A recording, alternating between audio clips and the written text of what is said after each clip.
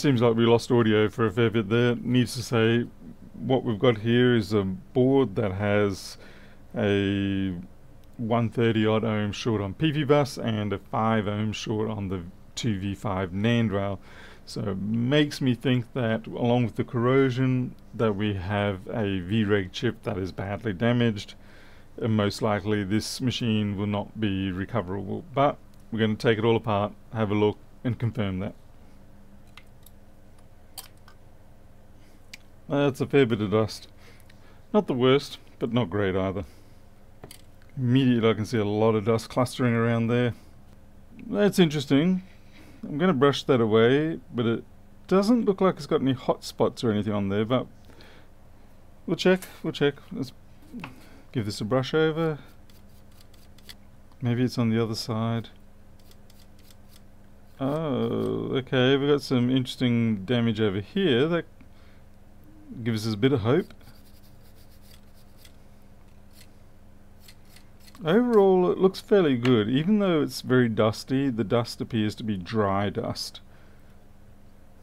Or is that a little smidge of corrosion down there? I think there's a bit of corrosion under there. Yeah, unfortunately there's a bit of corrosion down there. You just see around this foot here, it's got some junk that's sticking, and that's a bad sign. So say we clean this up and see how the resistances change, if at all.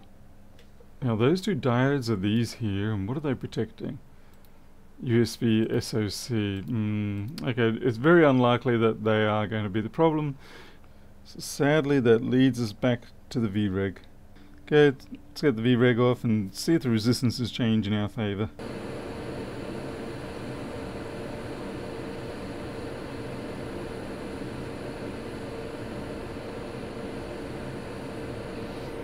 Yep, that's no good.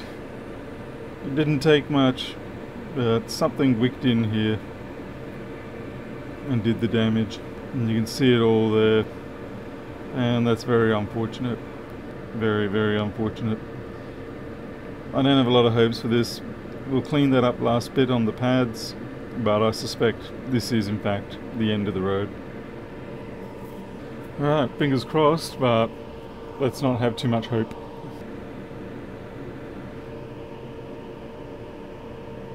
Oh wow. Am I kidding myself there? We actually have a reasonable resistance there. And likewise there. There is a very slim chance this might be recoverable. We'll put a new regulator in and see how we go. Check the board view, pin 1, bottom right. Put down a little bit of flux. It's funny how you can get real nervous at times like this.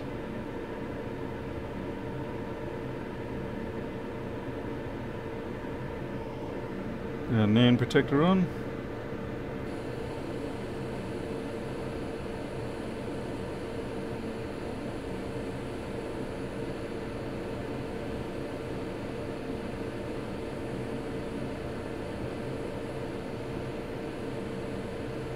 Like we need some more flux down there.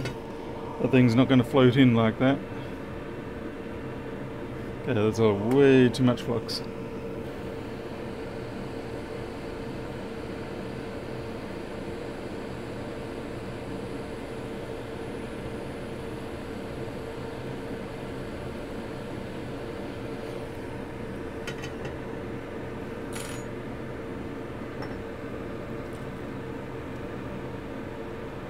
Make sure we didn't float the other side. It can be very easy, sometimes you focus so much on getting the VREG set on the other side that you end up floating this side. And if we have a look, they look very nicely set down, so that looks good there. Looks good, we've got some hope. Once again, let's check our resistances and see where we are. 5600 is very nice for that. 700, 800, very nice for PP bus. Wow. I'm very shocked. So I clean up some of that flux, try to minimize the amount of dust that it's going to collect over its lifetime. Be nice to do better, but I don't want to push my luck either. Now while we're at it, we best clean this up. Now they may actually be okay and just need a clean.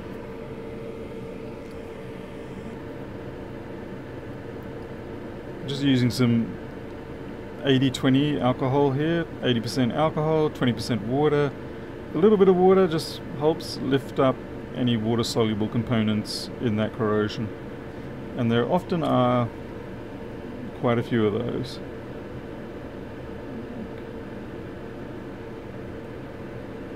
Now I'm trying to avoid having to actually replace this section because we are close to a NAND once again. Push come to shove, I will sooner just temporarily clean this up and then get the data off and then come back and replace them if I have to. Oh well, it looks like they're coming off. Okay, fortunately those are not super critical parts, but it would be ideal to have them replaced. So let's see if we have any pads. Fortunately the pads are there.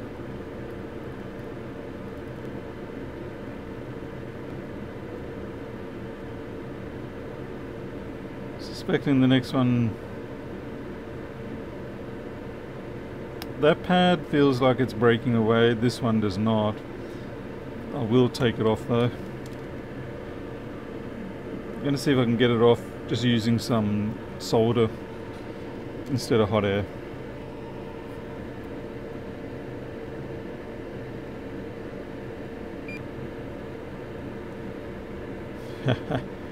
Naturally it's persisting. Right, that does not want to come off. Well, it certainly gives me confidence in the security of the pads, but unfortunately now I've probably damaged it. So it most certainly has to come off. Joy. I'm not worried about those bridging, we'll fix that up in a second.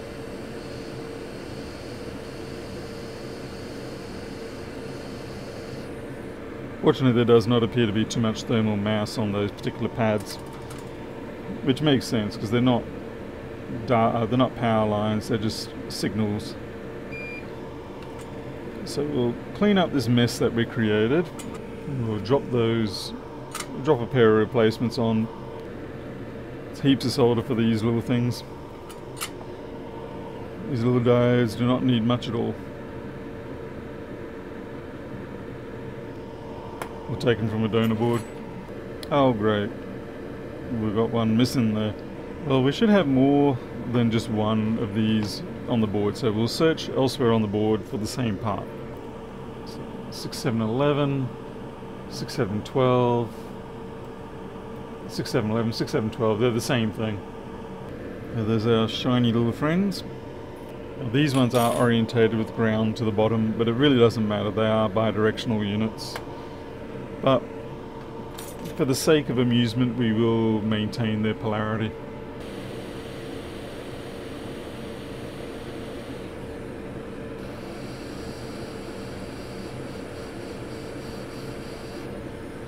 Saw it move, that's enough. And then we'll get the next one in and then we can set them down properly.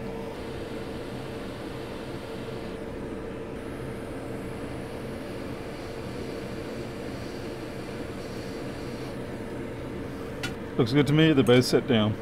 Let's clean that up a little bit and then we can go back to reassembling and crossing our fingers. I'm happy with that. Before we go too much further, I definitely better clean this out. Otherwise we're just putting a good board back into a bad place. It's time to reassemble. This is going to be a 1 in a million if this works.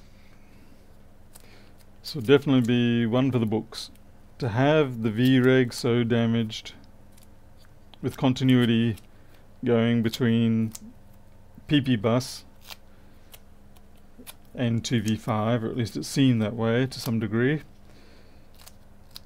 If that lives, it's definitely going to be a backup straight away, because I don't know how long those NANDs would survive. Before firing up, check our resistances again. I know it's pedantic, but believe me, you want to do this.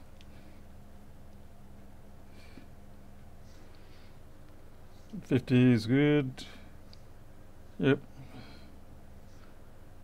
700, 800.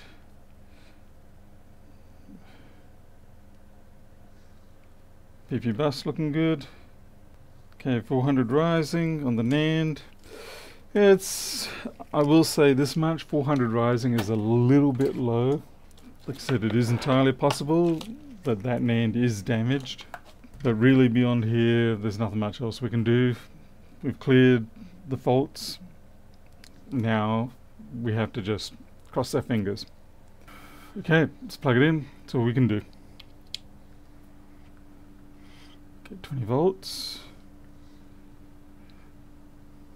Give us an Apple logo, please. Charge current's good. If we have a reset, then it's not going to be good. We have an Apple logo. Oh my goodness.